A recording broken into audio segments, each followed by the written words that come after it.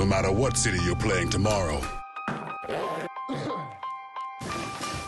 You can't let a cold keep you up tonight. Vicks NyQuil, powerful nighttime 6-symptom cold and flu relief. The Postgame presents On the Road.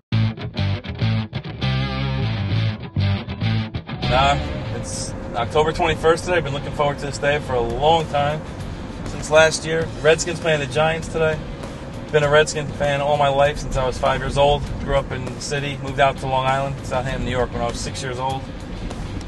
Since then, I haven't missed a Redskins game at Giant Stadium. Every year I've come to this game. Playoffs, preseason, during the strike year in '87.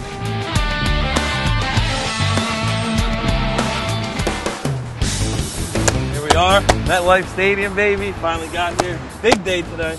Look at the weather, 60 degrees. It's freaking perfect out. Now, I brought some stuff today. I always bring some good luck charms. The last seat ever, well, not the last seat ever, the last game ever at RFK, where I sat, we broke a lot of seats. Just don't tell anybody. Then we brought a couple shirts. We're either going to go with this one. I wasn't feeling the luck today. I always have to feel the right amount of luck. So we're going to go with this one. This brings me a few wins once in a while. It's not a tailgate unless there's bacon involved. You gotta have bacon. And how good is this?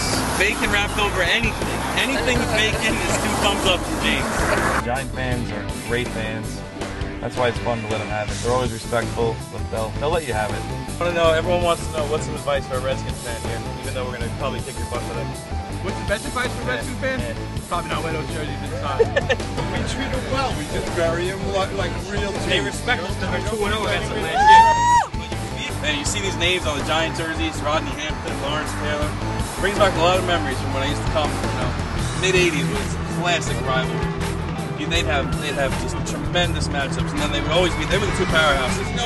Giants beat the Redskins 17-0 in the playoffs in 1986. I was like 8 years old. That's what I was talking about. One of my worst memories ever here at Giant Stadium. I don't know, you guys haven't been relevant in a lot of That's why it's going to change this time. We haven't been relevant. But now we have a quarterback. It's the first time Giant fans fear the Redskins, I think. we're not scared. Redskins gonna kill it.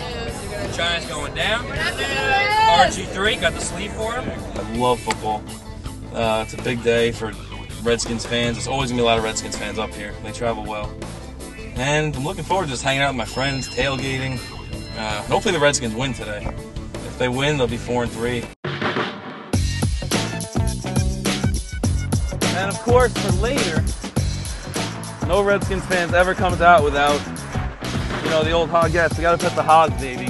Let's go Redskins. Here we go.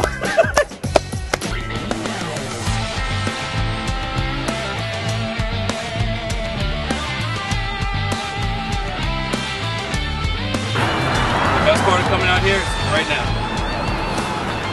We've got the music ready here later, the Hail to the Redskins song. Got it set up on the iPod.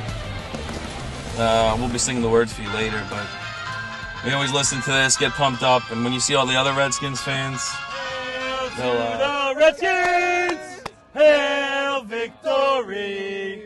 Braves on the warpath! Fight for LDC!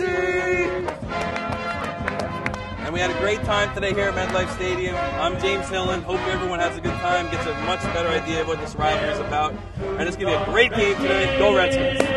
Hail victory! Praise